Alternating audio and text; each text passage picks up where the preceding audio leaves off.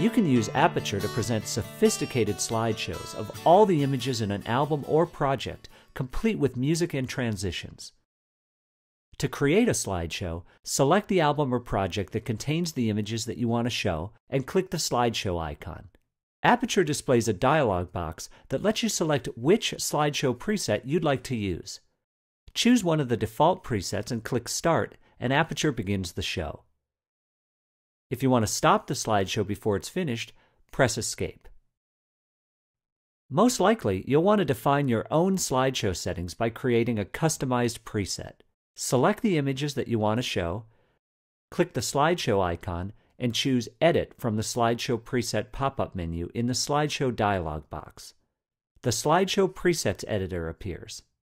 Click the plus button to add a new preset and then give it a name. You can configure your desired presentation options here.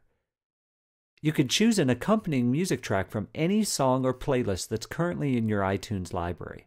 Choosing Fit to Music from the Timing menu times the slides so that the entire slideshow matches the duration of the song.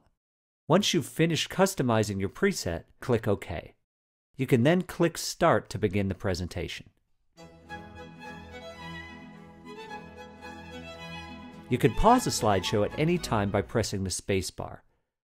You can then advance through the images manually using the right and left arrow keys. Pressing the spacebar again resumes the slideshow using the timings and transitions specified in your presets. Aperture's built-in slideshow capability makes it easy to project your images on a large screen or show them full screen on your Mac.